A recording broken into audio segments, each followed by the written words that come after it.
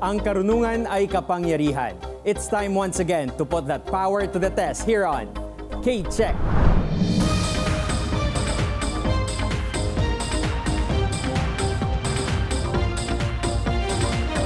Hello everyone, I am Jules Giang and this is KCHECK.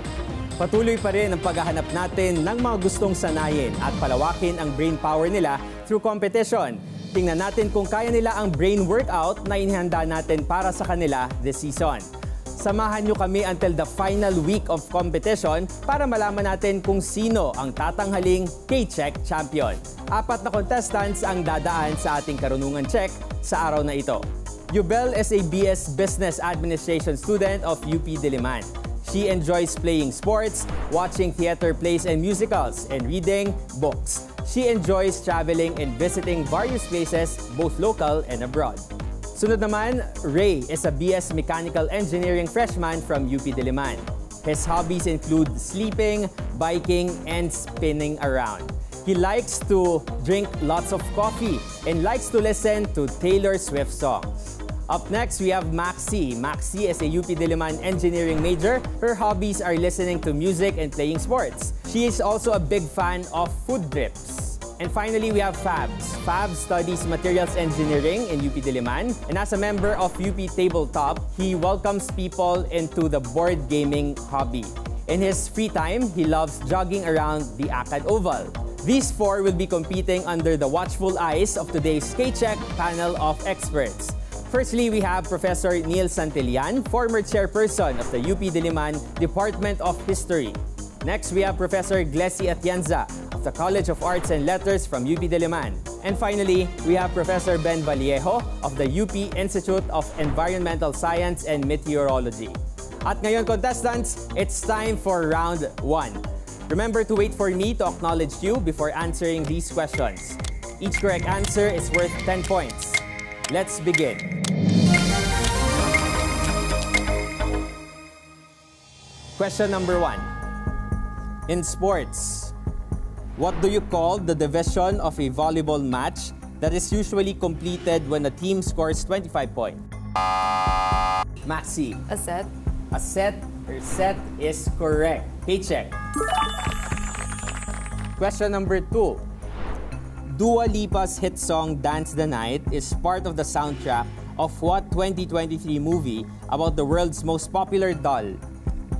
Fabs. Barbie. Barbie is correct. KCHECK. Question number 3. In dinosaurs, what does T stand for in T-Rex? Yubel. Tyrannosaurus. Tyrannosaurus or Tyrannosaurus is correct. KCHECK. Question number 4. Which rectangular cartoon character lives in a pineapple under the sea? Yubel. SpongeBob. SpongeBob is correct. KCHECK. Alam mo yung theme song? Sige, pakinggan na lang natin mamaya. Okay, question number 5. Ang Gat Dam is one of the country's largest dams. It supplies potable water and energy to Metro Manila and nearby areas. In what province can you find ang Gat Dam? Fabs. Bulacan. Bulacan is correct. KCHECK. Question number 6.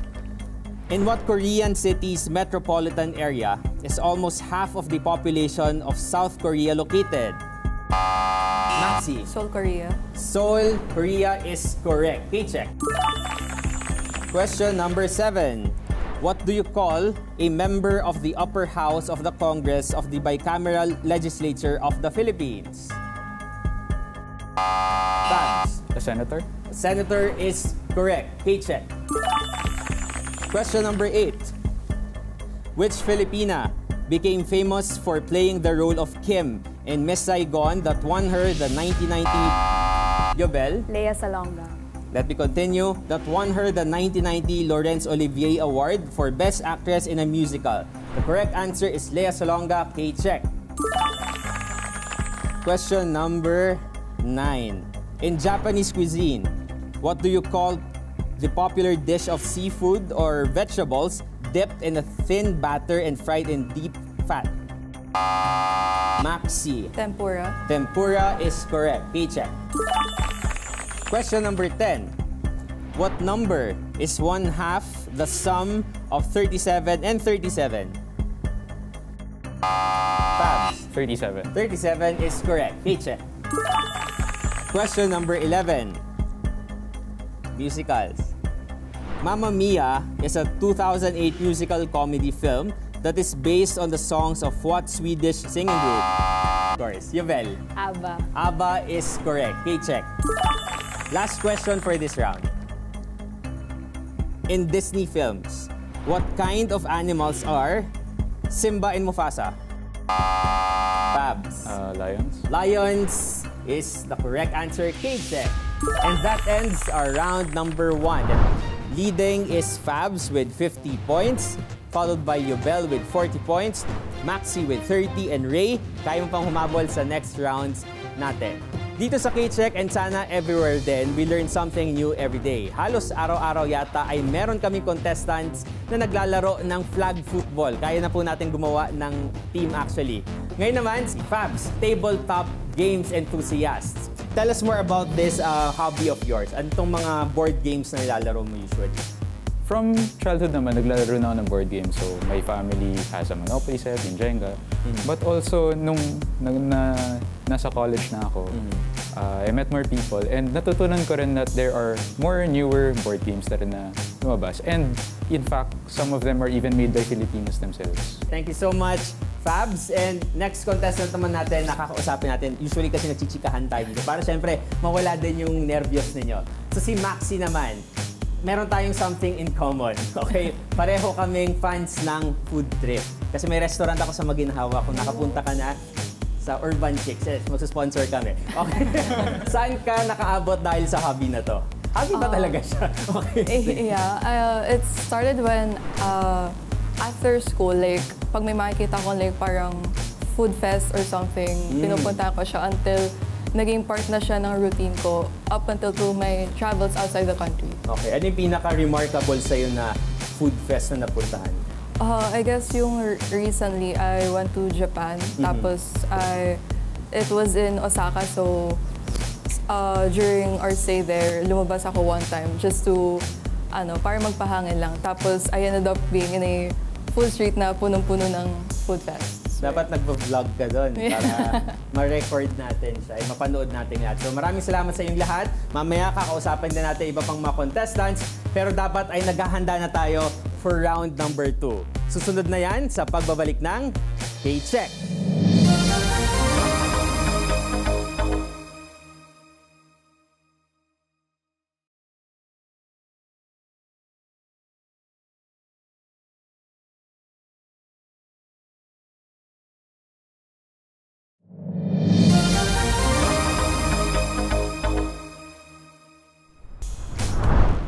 And welcome back to KCHECK. Recap po muna tayo ng points ng ating contestants. Leading si Fabs with 50 points, followed by Yubel with 40 points, Maxi with 30 points, and Ray, kakayanin pang humabol sa ating mga next rounds.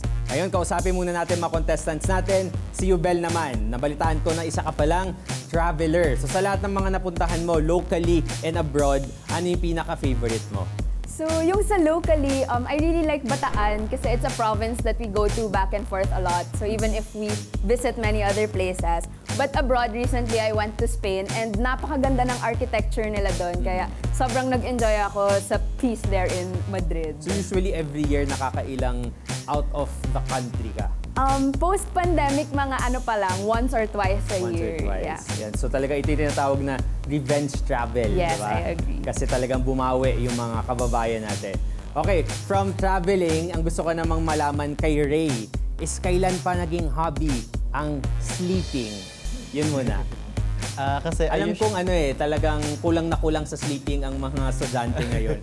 Pero paano, naging hobby mo ba siya even before going to UP?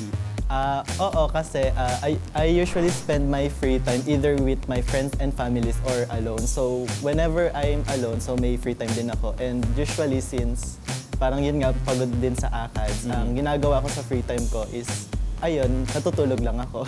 Okay, wonderful hobby. Pero hindi lang yan, may isa pang hobby si Ray. Itong tinatawag mong spinning around. Nung binanggit ko sa kanina, akala ko cycling or biking. Pero explain mo sa audience natin spinning around na ginagawa mo. Nagba-biking din naman ako as a hobby, but I spend that time with my friends. So yung tinutukoy kong spinning around when I'm alone is pag kunyari nagkaroon ako ng sudden burst of energy, yung gusto ko lang makatulog ulit. So umiikot ako para mahilo, tapos ayun, tulog ulit ako. Wait lang. Okay, nice yan. So, pampatulog mo sa minsan. Kapag super energetic ka, tapos gusto mo makatulog, mga ilang ikot yung ginagawa mo? Mga 20 tapos na. 20? Okay, very interesting po yung set of contestants natin today. Okay, so maraming salamat no, for letting us know lahat ng mga hobbies ninyo. Pero syempre ngayon, kailangan na natin mag-prepare for round 2. Concentrate, strategize, and go for those points. Sa round na ito, correct answers are worth 20 points each. But you lose 10 points if you answer incorrectly. So, let's begin. Question number 1. What is the name of the 9th month of the Muslim calendar, which is also the holy month of fasting?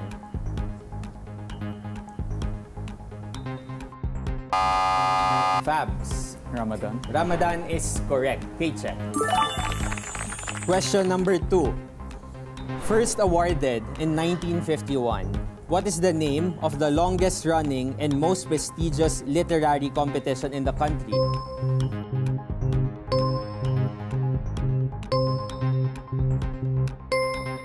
The correct answer is Palanca Awards. Question number 3. In science, what do you call the type of cell division that results in 2 daughter cells, each having the same number and kind of chromosomes as the parent nucleus, typical of ordinary tissue growth? Ray. Mitosis. Mitosis is correct. KCHECK. Next question, number 4.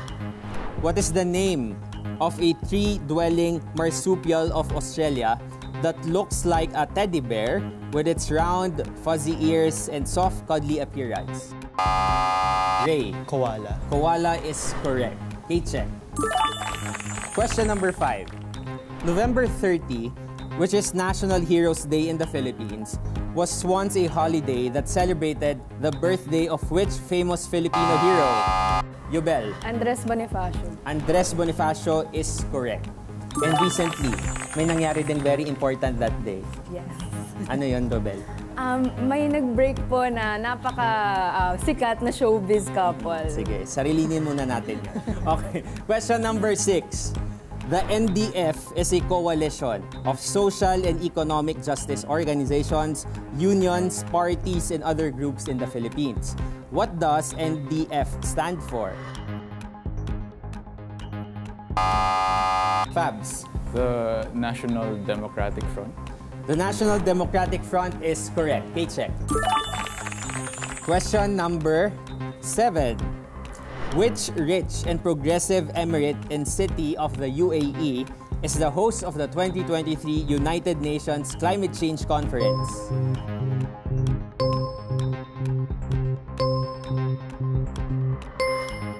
The correct answer is Dubai. Question number 8. What month in our calendar is named after the Roman god of war? Yubel. April? April is mali. Maxi. May? May is mali. Pwede pa humabol. The correct answer is March. Question number 9. What is the name of the medieval chemical philosophy concerned with the transformation of base metals into gold and the discovery of an elixir of life? Alchemy. Alchemy is correct. KCHECK. Question number 10. Complete the title of the movie, which was the 4th highest earning film of 2022.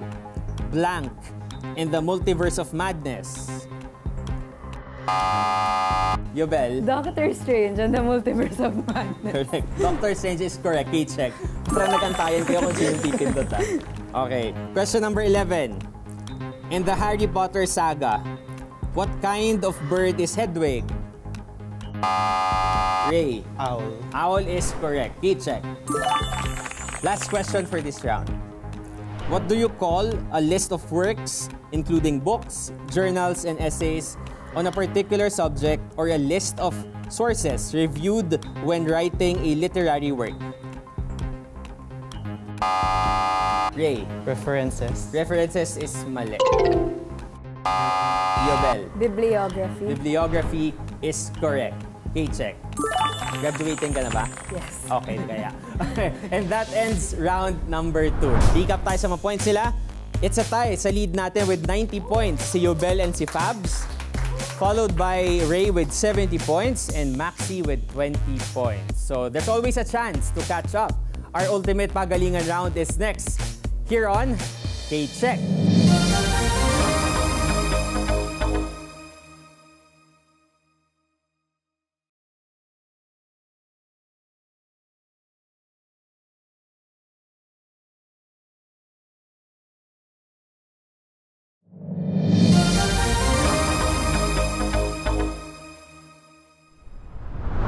And welcome back everyone. Recap muna tayo ng mga points. Tie on first place si Yobel and si Fabs with 90 points. Palakpakan natin sila. Followed by Ray with 70 points and si Maxi with 20 points. Okay, but the race to finish on top continues with our ultimate pagalingan round. Remember, sa ating panel of experts manggagaling ang mga katanungan. And one of you will end the day with a win. Here, correct answers are worth 30 points each at my 15-point deduction for wrong answers. Good luck, and let's begin. Let's begin our first question with Professor Neil. According to historian Samuel K. Tan, this refers to a Muslim warrior who was set aside by society with appropriate rituals of sanctification and cleansing before dying for a cause. A. Kota, B. Pangampong, C. Rido, D. Sabilala, E. Sakat.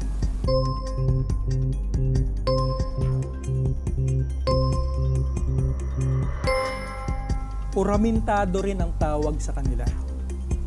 Ang tamang sagot ay letter D, Sabilala. Thank you. Prof. Blessy, next question please. Okay. Usapan naman ito ng popular culture. Okay. What is the name of the leading weekly magazine which was published in 1922 and is considered as the oldest Tagalog magazine in the Philippines?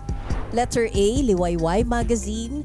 Letter B, Tilaok Magazine. Letter C, Busilak Magazine. Letter D, Dalisay Magazine. And letter E, Buhay Pinoy Magazine. Fabs. Letter A, Liwayway Magazine. Ang magazine na ito ay nagluwal ng iba't ibang mga anyo, no, para sa mga bambabasa, lalo na ng mga literary greats, no, katulad ng mga publikasyon ni Jose Corazon de Jesus, Lope Santos, Florentino Collantes at mga comics, no, na naging nobela. Ang tamang sagot ay letter A, Liwayway Magazine. KCHECK. Thank you. Prof. Ben, next question please. Okay, ito ay tungkol na naman sa solar system. What is an astronomical unit or AU? Letter A, the average distance of the sun to the Earth. Letter B, the average distance of the sun to Mercury. Letter C, the average distance of the Earth to the Moon. Letter D, the average distance of the Earth to Mars. And letter E, the average distance of the Earth to Saturn.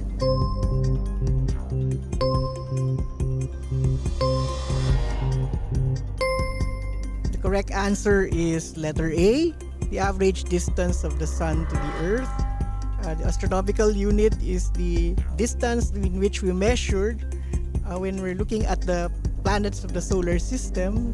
Mars is about almost 2 astronomical units away. The right answer is letter A. Okay, thank you, sir. Next question, Prof. Neil. History. Anong syudad sa China ang may literal na kahulugan na ang pangalan nito ay City on the Sea or Upon the Sea? A. Beijing, B. Hong Kong, C. Nanking, D. Shanghai, E. Wuhan.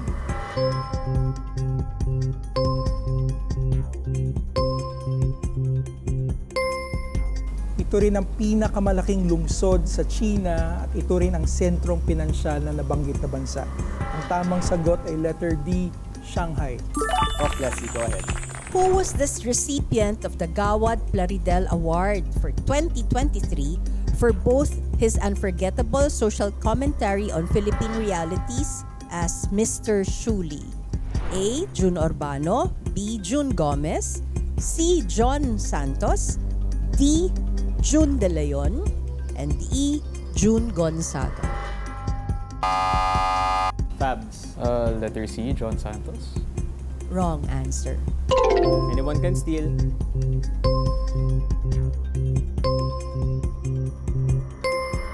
Kilala siya sa kanyang commentaries tungkol sa Philippine realities. Ang tamang sagot ay letter A, June Urbano. Thank you so much, Prof. Ben. Next question, please. What is the only letter not to appear on the periodic table?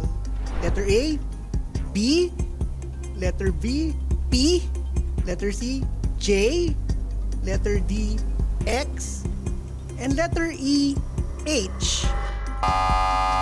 Ray. C, letter J.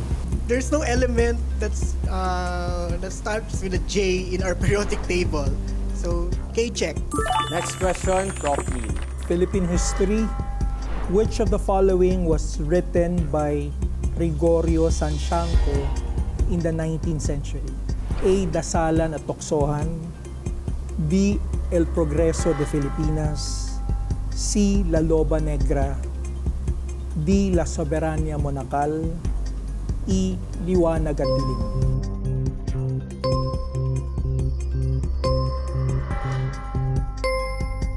Ang librong ito ay listahan ng mga kakulangan ng Spanish colonial government mula sa defense and security hanggang sa public works. Ang tamang sagot ay letter B, El Progreso de Filipinas. Prof. Leslie. Sino ang tinuturing na father of Philippine cinema? Letter A, Jose Nepomuceno, B. Jose Santos, C. Joselito Gomez, D. Jose Burgos, and E. Jose Rizal. Yobel. C. Wrong answer. Anyone can steal. Ang tamang sagot ay Jose Nepomuceno. Thank you so much. Prof. Ben, go ahead. Okay, usapan para sa mga puso. How many hearts does an octopus have? Letter A, 2. Letter B, 3. Letter C, 1. Letter D, 5. And letter E, 6. Yobel. B. B. Okay, that's right. An octopus has 3 hearts. So, KCHECK. Thank you. Now we're off to our last set of questions for this round. Pero silipin lang natin yung scores, no? Tie at 105 points, si Yubel at si Fabs, si Ray at 100, and si Maxi at 20. Kaya mo pa rin humabol, Maxi. Super close fight tong round na to, okay? Last question from Sir Neil. Huling tanong mula sa akin ay Philippine history. According to the Mastura Tarsila or genealogy, the Cotabato Sultanate formed by Sharif Kabungsuan was a consequence of his alliance with the local ruling class led by this individual. A. Baginda, B. Dayang-Dayang, C. Mamalu, D. Tabunaway, E. Tuan Masyayfa.